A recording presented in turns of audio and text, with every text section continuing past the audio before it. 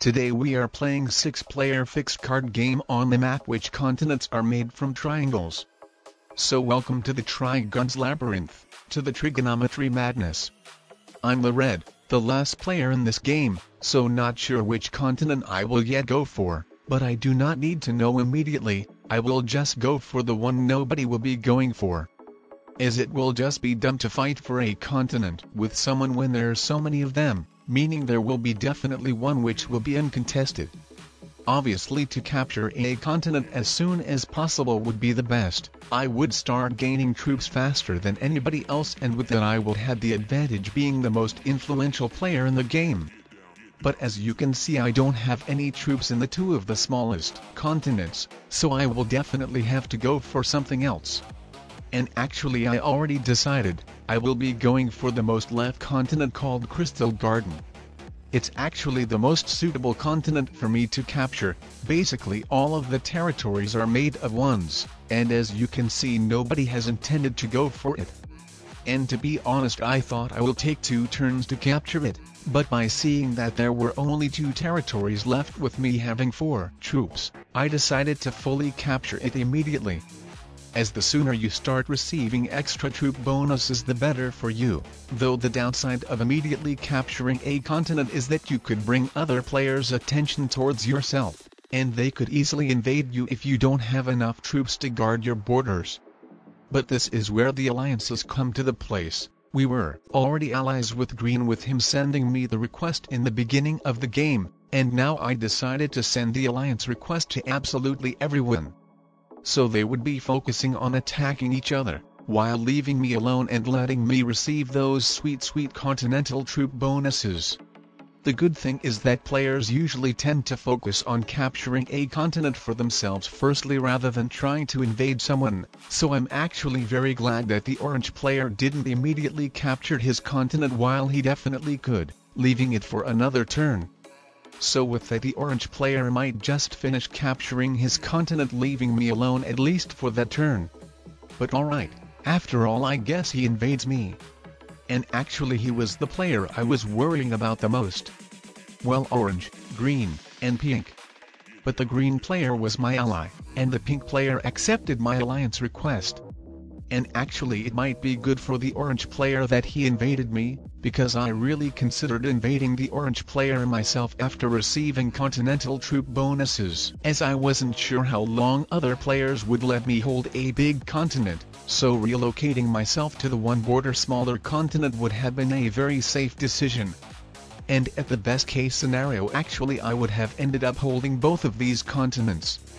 But I actually wasn't able to hold my big continent, and with the orange player invading me, as you can see I had to retaliate and invade him as well. I think that was actually the best decision, as I'm actually stronger than him. I have quite more territories than him, which let me receive bigger territorial troop bonus. So I actually should prevail in our fight, especially when I was favored with a very good blitz roll when invading him through his border. Though even if I prevail over the orange player, it could obviously still go wrong for me, as I could get started to getting attacked by other players, so if that happened I would lose the game.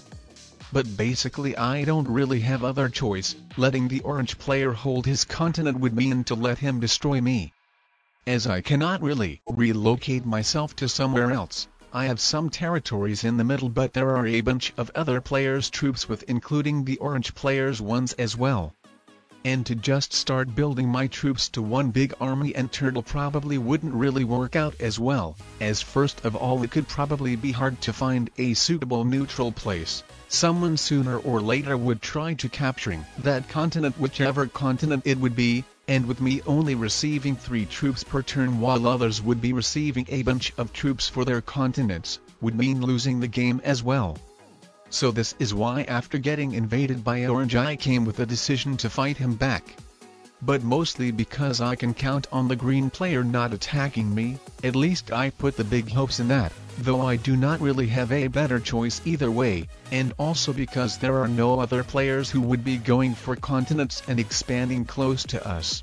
All of the rest 3 players seem to be expanding in a completely different side of the map. Otherwise I think it wouldn't have been that smart to fight the orange player back.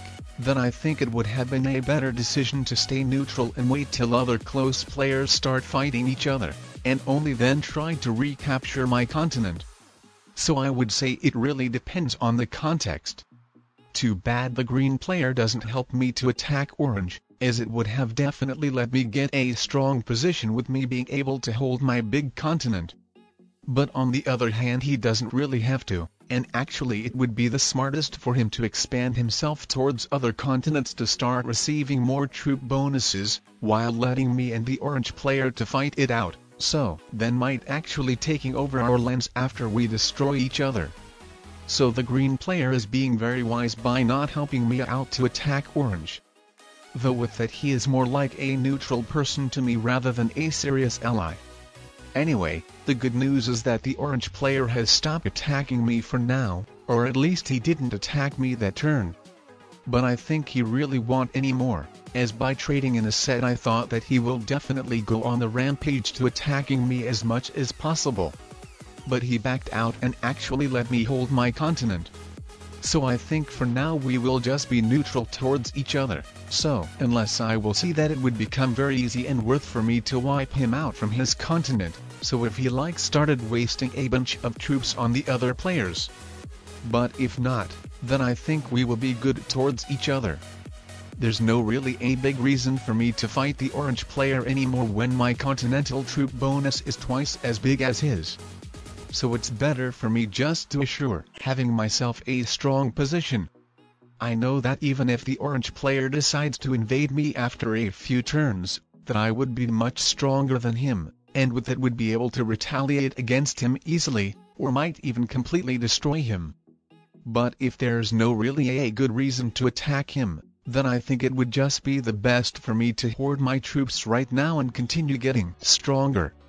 I think I'm actually in the best position right now, as with a bunch of players being on the right side next to each other there should definitely be some big conflicts going on, and actually one of them has already started with the yellow player invading purple.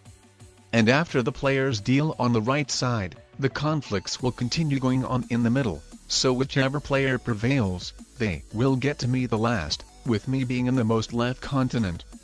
So the situation actually looks promising to me if it goes in the way I think. The purple player is basically already dead, and the next one should be the yellow player with him being between the green and pink players, so eventually he should get attacked by one or another, so unless he has very strong alliances with them, but I really doubt so. And actually I have no idea whether I will actually succeed taking and guarding that continent in the middle at all, and whether I should actually capture it fully. But right now I started adding some troops there so the green player would expand towards the yellow player's side, and the pink player towards the yellow player's side as well, or like going for the purple player's continent. So then actually the green and pink players should meet in the middle, and with them getting into a big conflict I should win this game. And alright, I didn't actually expected the green player so drastically crush the orange player after he hasn't helped me out to attack the orange player before. But that's just really awesome that he did now. Which to be honest I think was a big mistake, as with him not having enough troops to completely take the orange player out, and then with him fortifying his troops from the orange player's continent back, I will just take the orange player out by myself taking over his continent. So actually now I will be having another good continent which will be far away from other players, while the green player if he wants another continent, then he will have to take the one next to yellow and pink, and then probably expect to get attacked into it sooner or later. Or he could technically consider taking the continent which is surrounding the orange player's continent, and I would be fine of him getting it, but the thing is that he will just be shielding me from whichever player who eventually becomes the strongest in the right side. So actually I do not really care which continent the green player is going to go for, he could even take the one which I started capturing but haven't finished yet, as he would just be shielding me from the right side. Most importantly he would stick being a good ally and wouldn't invade me into any two of my already captured continents. But I think it would be the best if he pushes himself towards the yellow player and then eventually meets with the pink player, who to be honest is getting quite strong, so I don't really like it as he could end up becoming even stronger than me, But what I like is that he is using his troops on attacking other players, so that's promising for me, so as long as the pink player stays in the alliance with me. But even then I think I should be able to deal with him with the green player helping me out. So that's another question whether he would do that or not. But for now it seems that the yellow player will be obviously the player to get out from the game next. There's just no way he survives being between the green and pink players, and at the same time being the weakest player in general. So now after observing this map for a little bit and getting my first impressions, what I can say is that probably the best continents when it comes to the short term are the two smallest ones, but with that you should try to expand like the pink player did. The orange player in his first turn didn't immediately capture his continent while he could, then immediately got himself into a conflict, and after that becoming neutral. That continent bonus wasn't that much good for him anymore when getting way fewer troops than the big continent players and not being able to expand. Then probably the best continents when it comes to the long term are the most left and the most right continents, as by being in one of the corner continents you could probably avoid the conflicts the most, in the comparison with the players who have their continents in the middle, and who will eventually should get attacked by either one of the sides. So unless they would be able to expand to one of the sides themselves and take over it. But also important thing to take into account, that it could be the best to stay away from the places where there are a bunch of players, and try being in the place where you some more room of expanding. And then of course another tip is to not forget about the alliances. You want that other players would be destroying each other while leaving you alone. It looks like I have strong alliances with the green and pink players, and it seems that we are actually the ones who will get to the 3-player endgame. So what I just hope that while they're friends with me, they're not the friends with each other, but I guess we are going to see it soon, and what will be the real alliances once 3 of us are left. I think that would be good if the 2 of the pink players' territories from the left side would be removed, so like he couldn't attack any territories here or so after wiping out the yellow player from his continent, he would be forced to attack the green player assuming if wanting to stay in the alliance with me. And actually I was really thinking if I should actually capture that continent in the middle or not, as I thought I could bring the other players' attentions towards myself and with that some alliances could be broken. But after all I decided to be greedy and actually captured that continent, as what I mean is that the pink player was getting very strong with quickly expanding his lands, so I didn't want to get far behind. As after all I'm not guaranteed that he will attack green once he is done with yellow, that's possible that pink will break alliance and attack me. And actually I'm not sure if the green player has just quit or had a temporary connection issue.